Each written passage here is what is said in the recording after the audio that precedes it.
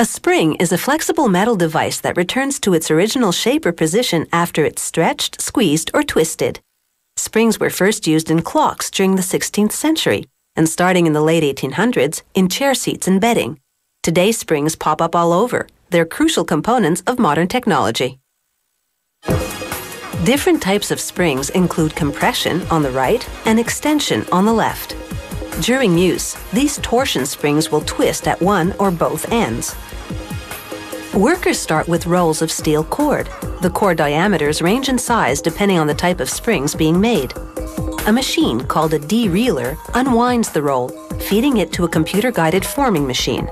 This forming machine forces the cord through a channel, shapes it into a coil, and then cuts it into segments. Small wheels and a metal shaft guide the cord into shape. These are torsion springs for use in the automotive industry, which relies heavily on a variety of springs. The average car, for example, has about 350 of them. A cone-shaped yellow sensor detects the correct angle of each spring. A good reading is required, so the machine can move the next spring forward through the channel to be formed. This machine can produce up to 2,000 springs per hour, depending on their size.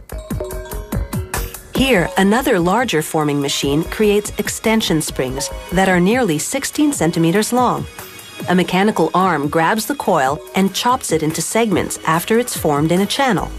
As the coil emerges, another mechanical arm steadies it to prevent it from vibrating.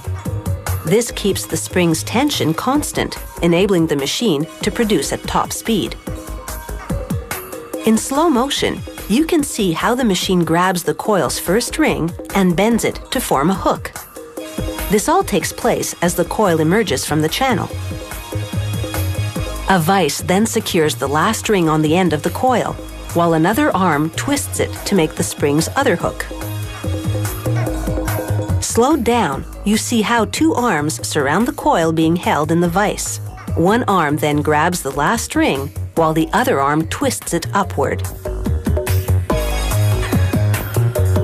This machine makes compression springs, a model with tapered ends that's often used in seat belts.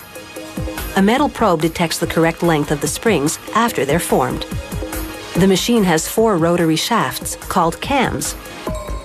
A computer ensures each spring has the desired specs. The springs are also heated to relax the metal. This gives them the ability to retain their shape after flexing.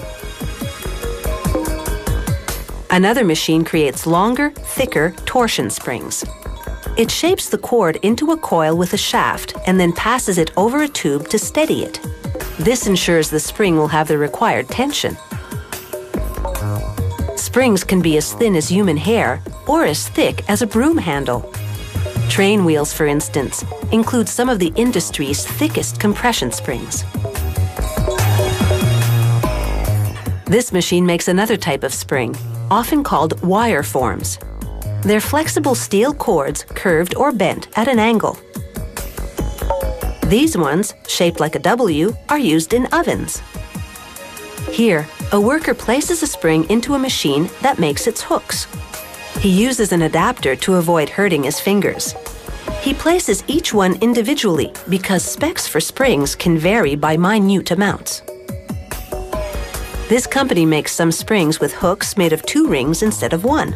Clients order them this way because the hooks are more durable. Custom orders for springs can range from just a few to many thousand. This is another type of wire form. It'll be used in a firearm. A worker assembles it by hand because it's so intricate. After joining 2 base pieces, he places them into a small die. Using a foot pedal, he controls the die to bend the segments and complete the assembly. To check the compression spring's tension, a worker tests it with a weight gauge. The correct tension varies depending on what the client wants. A 3.8 centimeter long spring, for example, might need to withstand 5 pounds of tension when compressed to 2.5 centimeters. To test an extension spring, workers just add hooks to the weight gauge. Whether they're extension, compression, torsion, or wire form, and whether they're inside pens or satellites, springs prove that some old ideas definitely still work.